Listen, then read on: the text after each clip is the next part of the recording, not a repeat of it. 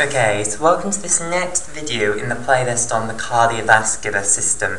In this video, what we're going to talk about is asymmetric dimethylarginine, or ADMA for short, asymmetric dimethylarginine.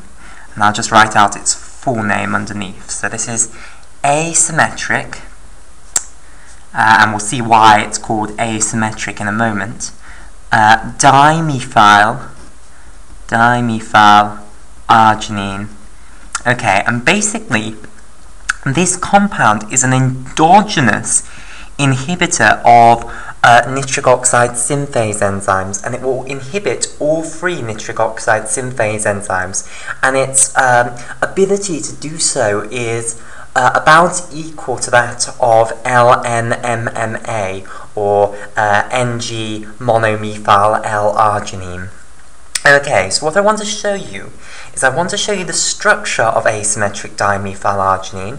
Then what I want to do is discuss a potential feedback mechanism by which nitric oxide leads to its own inhibition of the enzyme that produced it, basically, i.e. how if you make a lot of nitric oxide via NOS enzymes, how that's going to lead to the inactivation of the NOS enzymes, i.e. a negative feedback loop, a potential negative feedback loop involving asymmetric dimethylarginine.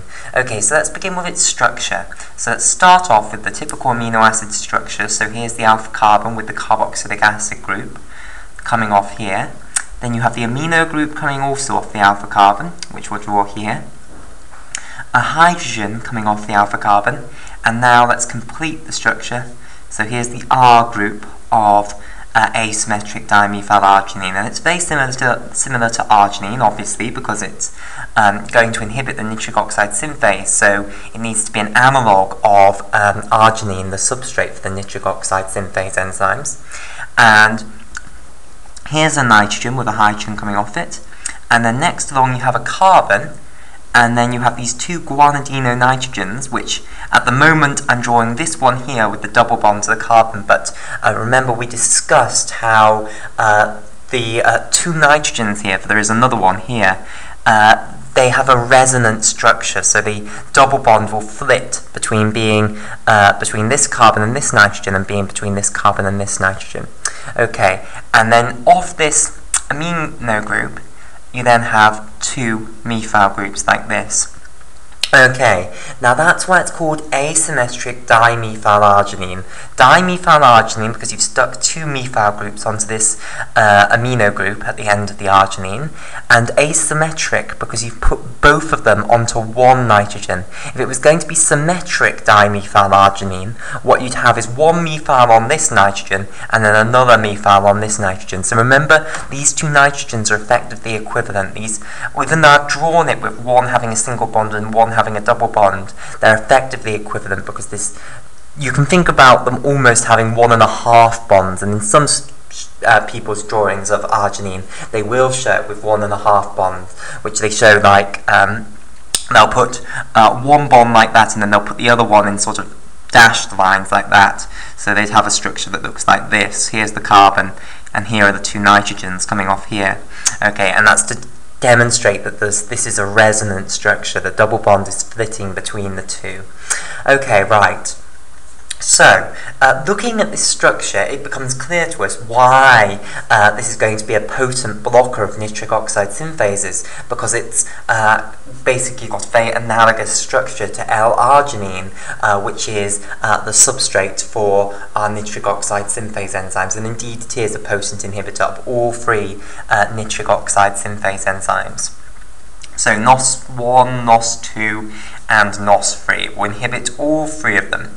Okay, and ADMA is of a lot of interest to people studying cardiovascular disease, because overproduction of ADMA is going to inhibit the nitric oxide synthases, and that's going to mean that the nitric oxide synthases in the endothelium, which is specifically NOS3 or eNOS, for endothelial NOS, are going to stop producing nitric oxide. And if they stop producing nitric oxide, we've seen that that's going to produce over-contraction of the smooth muscle lining the blood vessel, which might lead to permanent narrowing of that blood vessel, which could be the basis of hypertension.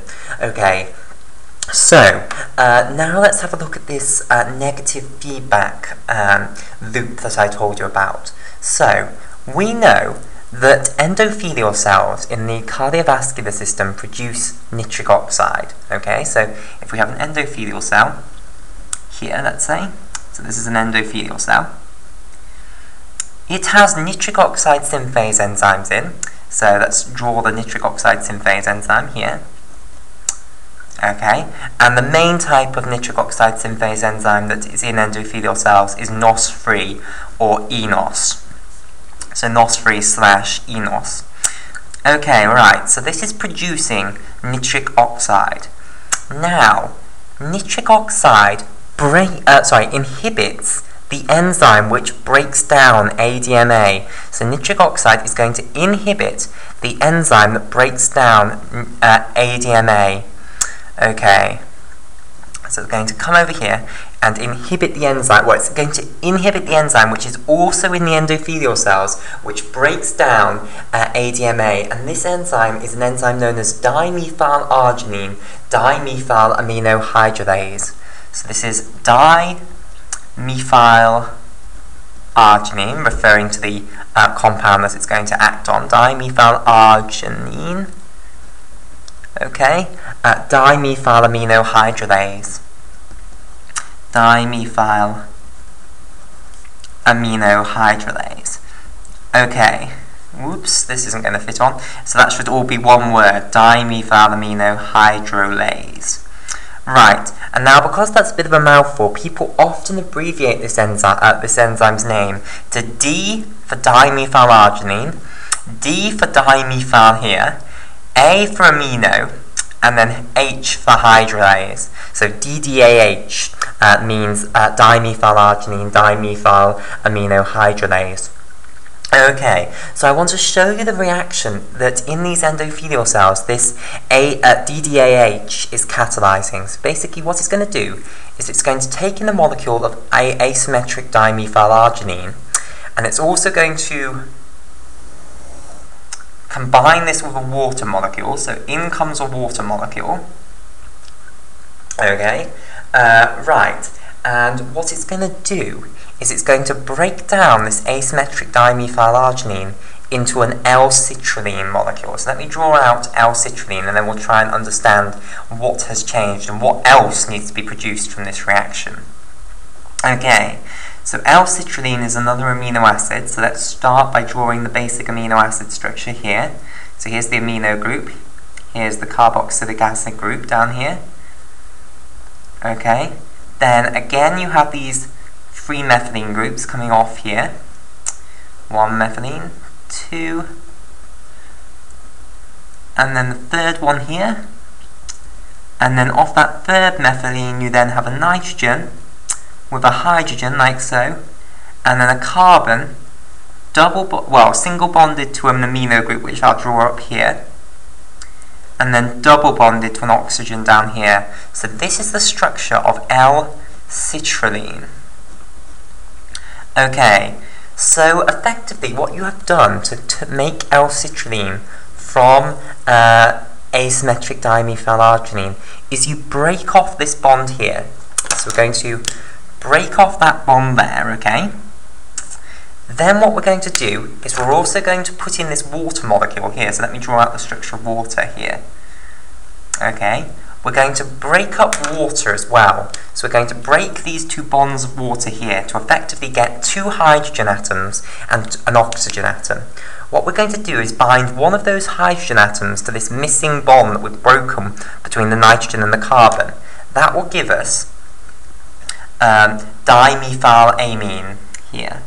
Okay, so an amine, effectively an ammonia group, but with 2 methyl groups off it there. So this is dimethylamine.